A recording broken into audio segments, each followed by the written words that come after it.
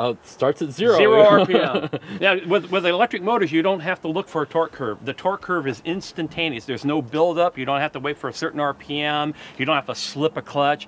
Electric motors will hammer at full power the minute you put electricity to them.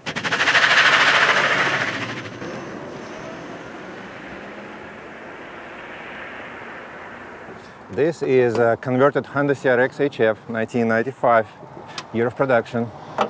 And what you see here is AC drive systems. AC drive system made by Siemens, a German company which manufactured these systems specifically for electric cars. Here is the main inverter, which runs AC induction motor you see on the bottom. And that motor is mated to a standard stock Honda transmission. A very simple design. Currently, fewer people use AC drives because, first of all, it's new and not many people know what it is and how to use it. And right now, they're more expensive than DC drives, which have been in the market for quite a long time. Situation might change when volumes of production picks up or somebody will produce more of them.